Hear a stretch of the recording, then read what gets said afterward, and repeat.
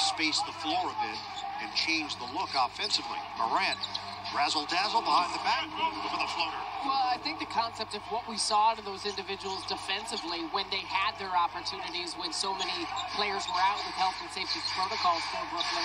Durant in and out on a night where Kevin Durant has gone 8 of 24. The Nets have not had enough offense aside from Durant. Harden with 17. Whirling dervish. Ja Morant has taken over. He's got defenders draped on him, and he still rises to finish. Griffin got body bump and missed it on the banker. Morant looking for more.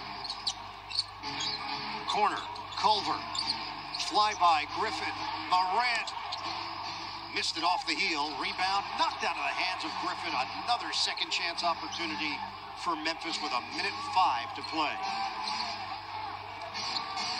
We've seen the fourth quarter issues from the other night spill over into the second half tonight, and Jared Culver connects from long range.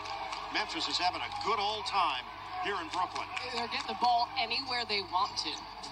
Griffin misses on a three, rebounded by Aldama. Final 45 seconds of the third. High screen, Clark. And Brown will get charged with a foul. Nets are over the limit. I mean, watch this. So Bruce Brown trying to fight over the screen, tangled up with Morant, and Morant realizes he's got Brown on his back.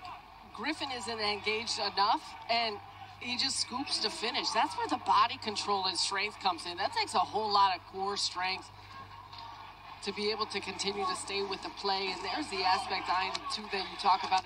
Not getting sped up for is unbelievably fast and quick as he is. He understands how to use the change of speed to his advantage, and he's just been spectacular here tonight.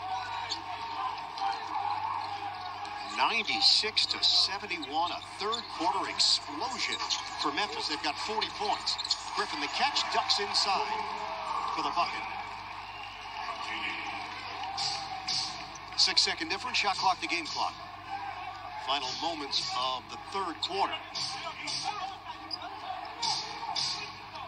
Jones taking his time, watched by Patty Mills. Clark on a handoff, Morant. One-on-one with Johnson. Isolation, Morant, the move. Well, that's not going to work. There are limitations. Going behind the backboard, over the backboard. It would be a killer horse shot if it went in. And nice defense by James Johnson. For as much as we're talking about Morant, Johnson does an excellent job of forcing him so deep in the baseline and making it a tough angle. Both Ja and James are laughing about it. Mills rushes up the floor, just ran into Durant. And they're going to put some time on the clock. And that might be the final visual that you need to understand what's happened here tonight for Brooklyn. Patty Mills trying to get a last-second shot off and runs into Durant on the wing. And take a look right here. Patty trying to get, I don't know if he was trying to DHO or what had happened to just miscommunicate. And you don't see that often between those two players, to say the least.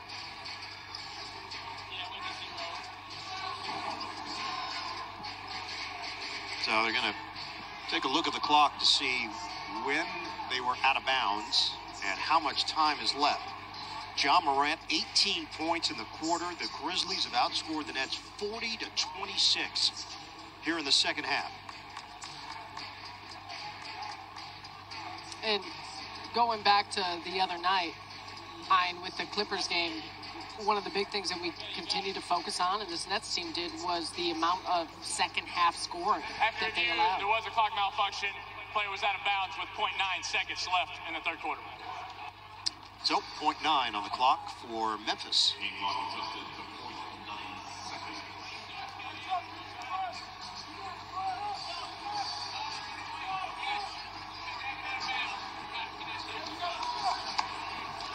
Tyus Jones will toss it in.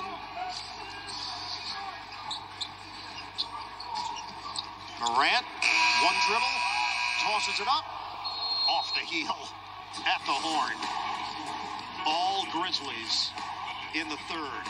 Frustration bubbling over for Brooklyn as we head to the fourth.